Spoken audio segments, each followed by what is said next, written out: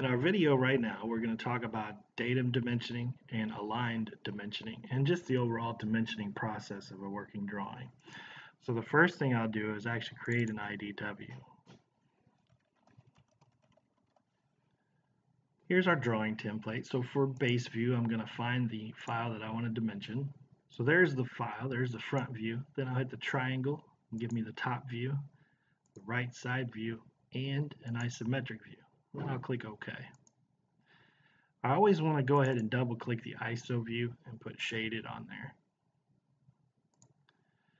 Now before I get going too crazy here, I'm going to go ahead and I will get the automated center lines up because these do have holes.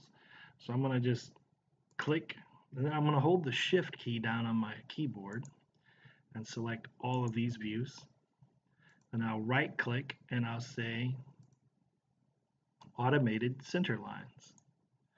For this, I usually take the first three, so there's a hole, fillet, and any cylindrical features. And then for projections, I'll do both. This way I'll get a center mark and center lines. Then I'll click OK. And you see that it automatically generates those. Now I'll go to annotate. We're going to do baseline dimensioning, which is the same thing as datum dimensioning. So I'll click that in, and I'll just click the line. So I'm going to click here, and here, and here, and then this line.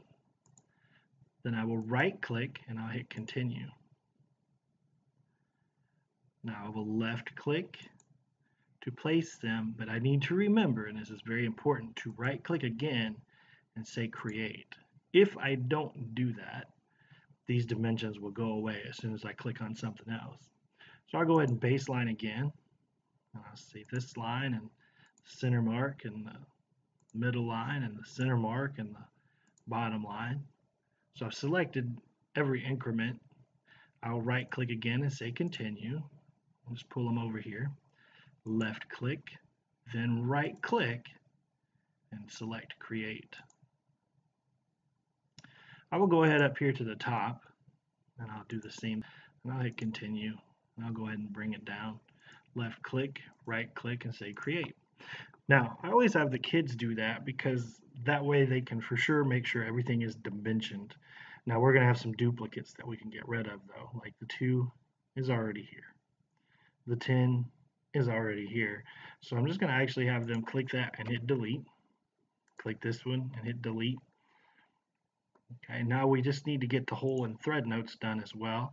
So I clicked hole and thread. And then I'll click on these.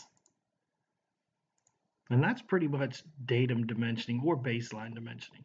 Now also, the other part of the project says to go ahead and do aligned dimensioning. So let me show you what that looks like. What I can do after I've got all the dimensions placed is I can actually right click on the number and I'll go down to where it says new dimension style.